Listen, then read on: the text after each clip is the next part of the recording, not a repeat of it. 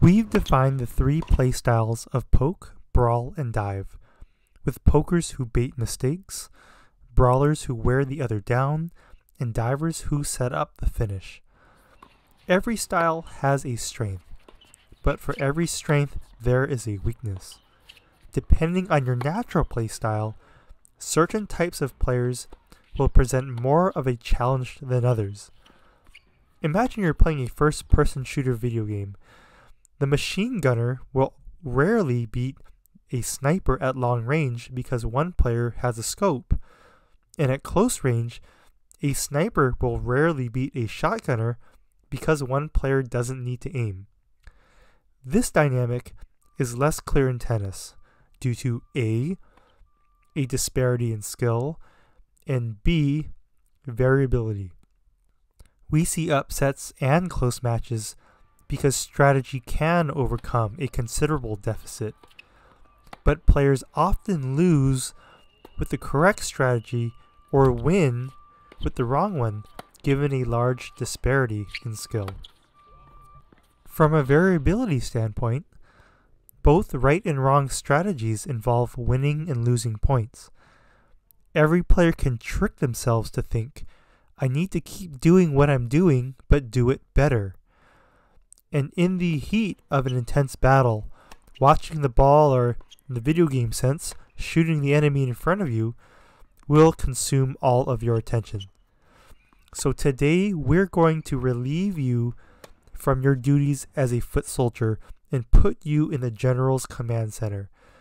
Metaphorically, the weapons your troops are equipped with determine which fights to take and which to avoid.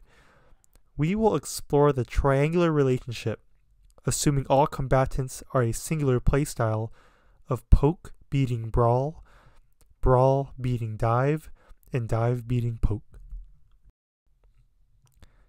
Here's a synopsis.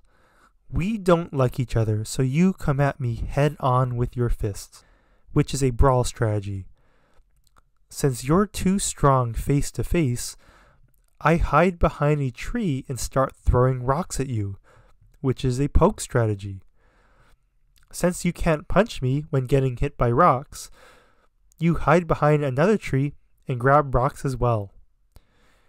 Now instead of throwing the rocks at me, you roll the rocks down the slope to my left, and as I get distracted, come around to my right and strangle me, which is a dive strategy.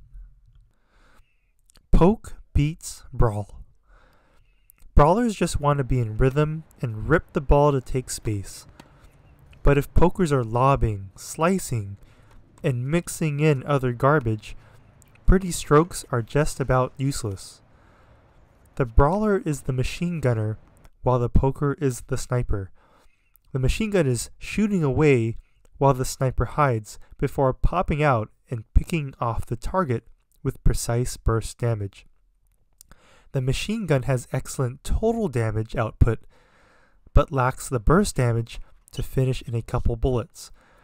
Think about the British lobsterbacks fighting the American colonists.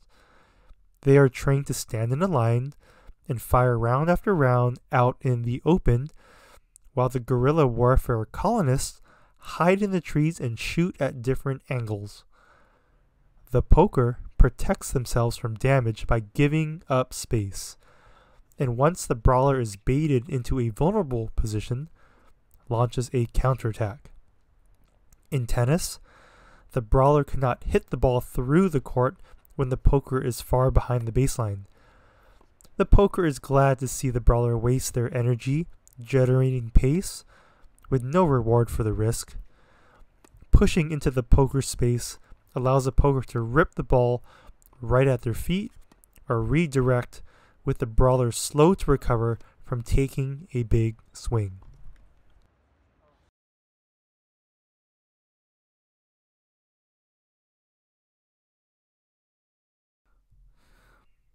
Dive beats poke.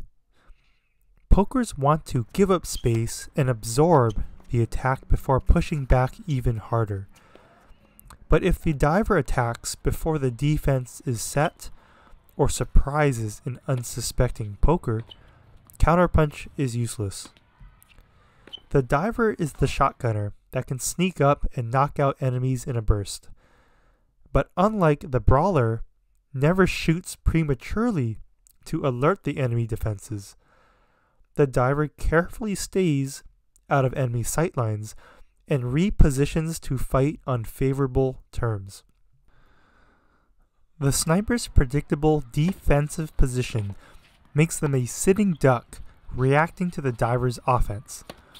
Instead of lining up foolishly, suppose the British patiently devised an organized plan to push the colonists out of hiding and then unload all their firepower at once. In that case, there'd be a lot more strawberries and cream west of the Atlantic. Now in tennis, the poker who waits forever is at the mercy of a diver's execution to finish. Unlike the brawler, who is taking big cuts at the ball every single time, is very predictable and easy to counterpunch, while the diver keeps their balance and doesn't overhit until they get the right moment, the right opportunity to move forward. Once they are inside the court, there are too many options with too little time to respond.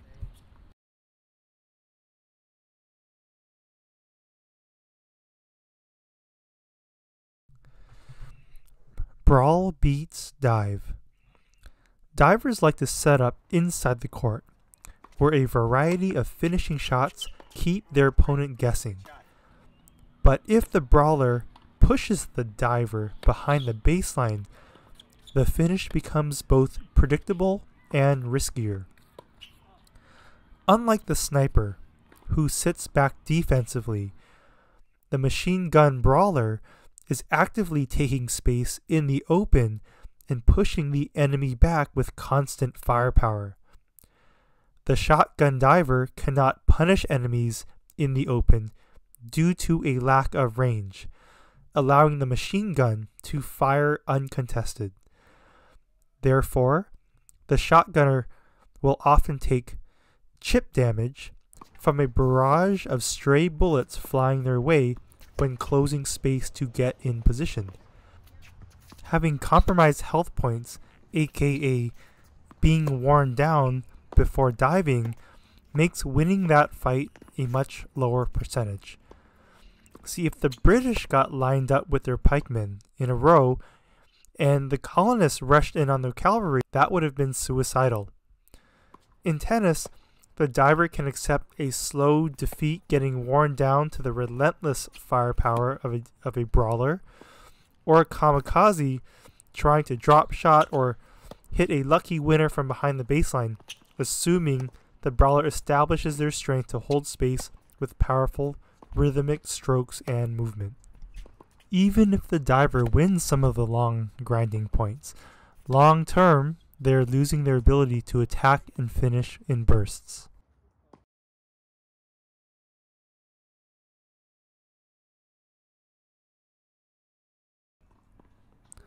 These back and forth dynamics have commonly been referred to as a chess match, and tennis is no exception, with each player countering, then countering the counter.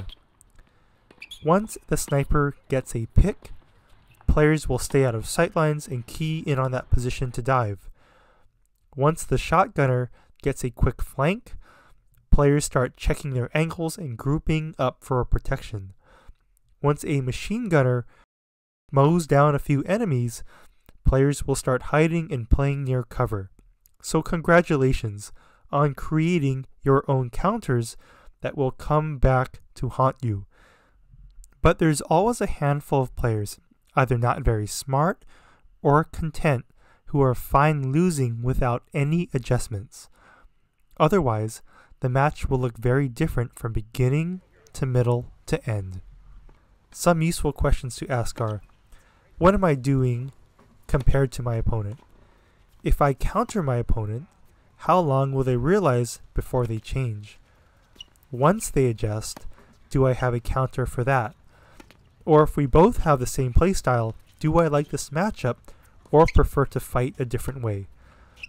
I'd advise to stick with your strengths to some degree if you don't have the tools to switch, but just being aware of opponents trying to counter will help you play so much smarter. In a future topic, we will discuss playing in 2 counters.